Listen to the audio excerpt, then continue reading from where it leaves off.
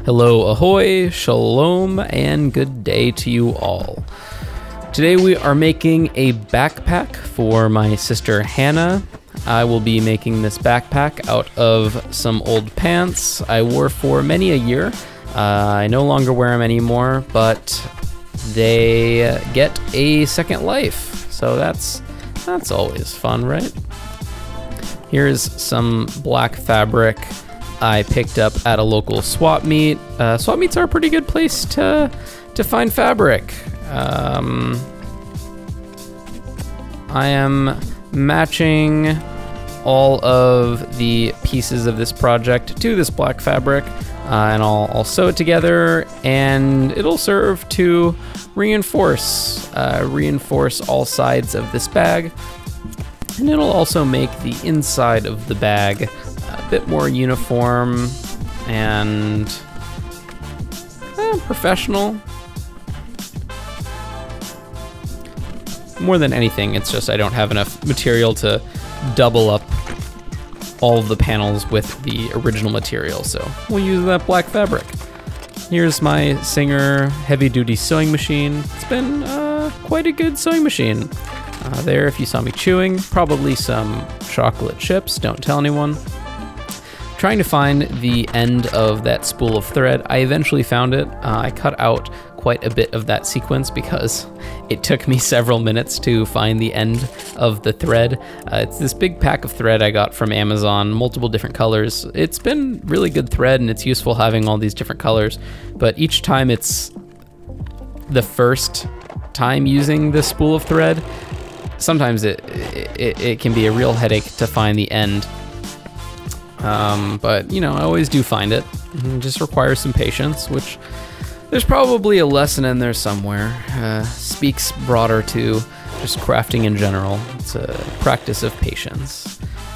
But anyways, getting back to it. Here I'm sewing in the zipper to this front pocket. This front pocket will be stitched into the front panel of the backpack.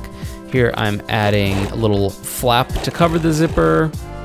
I've seen some other people add this touch on their pockets, and I think it just looks really nice. So I figured I would give it a try. Working with zippers is definitely outside of my comfort zone, but you know, I'm getting better at it. Here I'm stitching this front pocket into the front panel, and I am taking a lot of caution, and I was manually cranking through the zipper. I've seen some people that just step on their pedal and sew right through the zipper teeth. I don't know how they do that without breaking needles. I've broken more needles than I want to talk about, and I've found the only way to avoid that is just going very slowly and hand cranking. But it gets the job done, and it saves me a needle. So for the time being, we're gonna keep hand cranking through the zipper teeth. Here I am preparing the handles for the bag. This is some 1-inch nylon webbing, I want to say. I'll link to this in the description, as well as all the other tools and materials used in this project. I probably won't link to the pants that I'm using because it's probably not the most efficient way to make this bag, but you know, just use any old pants that you have laying around.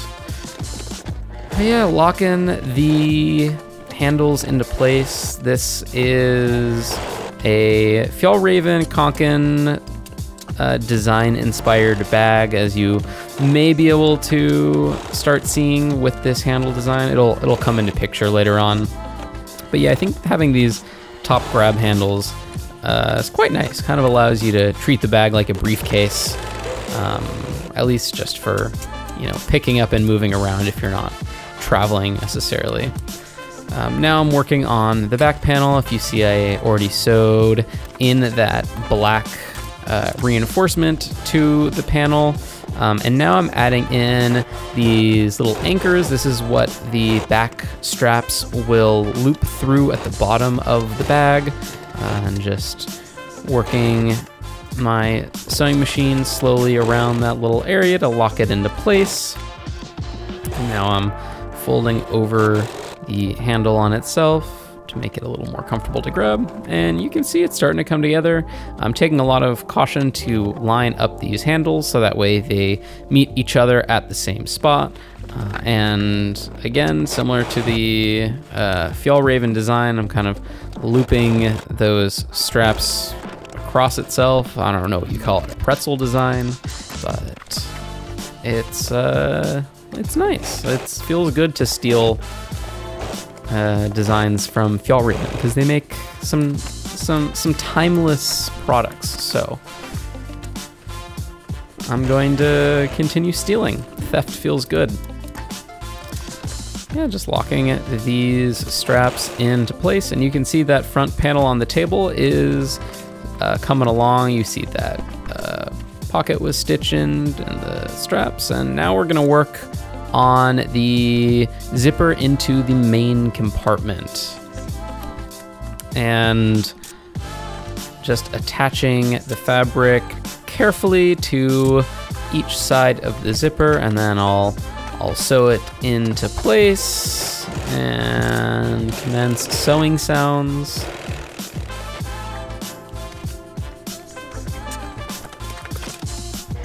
Yeah, I think I might have broken a needle there. I'm not entirely sure. Maybe I didn't.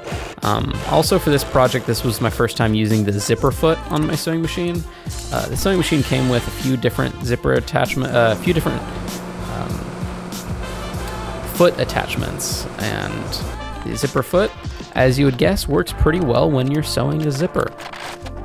And there I was just ironing down this panel. This makes putting the top stitch in a bit easier.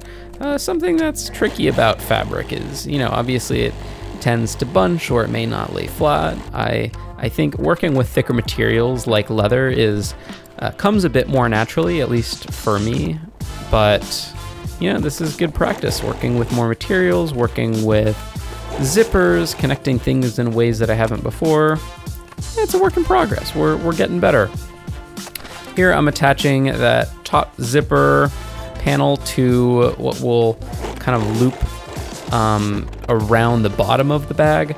Really, the construction of the bag, if you break it down, is a front panel, a back panel, and we'll call it a center panel.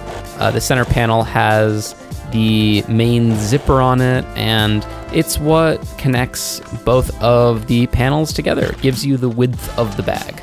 So locking in this loop for the center panel right here, and just working through it slowly, trying to get those stitches to be straight. You know, the patience you take at this part of the project will really pay off in the end.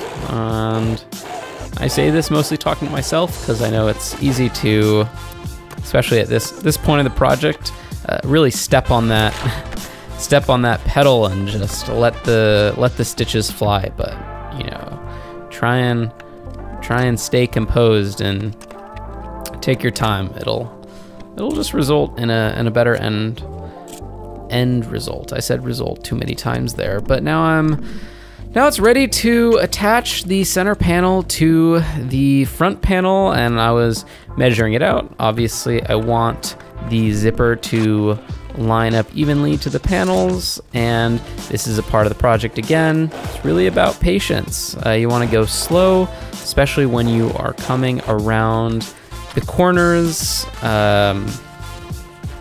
Yeah, you just have to take your time, and we're sewing the panels inside out to each other, so that way when we flip it, all of the seams are hidden. And something new I did on this project that I've never done before is I added some bias tape, which just hides the live edges. You'll see the bias tape in a second here, and the bias tape definitely made the project feel a bit more complete at the end. And that's the bias tape right there. Yeah, you stitch it over your open seams, and just kind of hides all the stuff you don't want to see, and probably improves the strength of the seams as well. I believe there's an attachment you can get that allows you to install this bias binding much easier. At least you'll have a much easier time installing it, I think, if you have the right attachment. I was just kind of freehanding it and ended up being a fairly long and tedious process to install the binding tape, the bias tape. But yeah, I did it, and I'm glad I took the time to do it, because we don't want loose threads visible. No, no, no. Here I'm flipping the bag inside out, and this is the first look to see how we did. And overall, it looks pretty good. But here you can see there, I'm probably cursing under my breath. Slight hiccup there. Just the little cover piece wasn't fully sewn in there, but that's okay. Luckily, it was actually a fairly accessible spot to add in a few more stitches, so we're able to get that fixed, and here we are. We got a backpack. This was a very tricky project, I'd have to say. You know, it was time consuming. Not perfect, but very happy with how it turned out. I feel like an improved fabric worker after making this bag. It was easily the most challenging sewing project I've taken on, both because of needing to use zippers and attaching all these different panels, and probably required the most planning ahead of time to come up with the design for, you know, the size of all the panels and how everything was going to connect. But we did it. We got a bag, and my sister's been getting some use with it, which is always fun to see. And yeah, I'm happy with how it turned out. I know the next bag will take a lot less time to make. But you have to make this one to get to the next. So there you have it. It's a recycled bag from some old pants. Have a good one.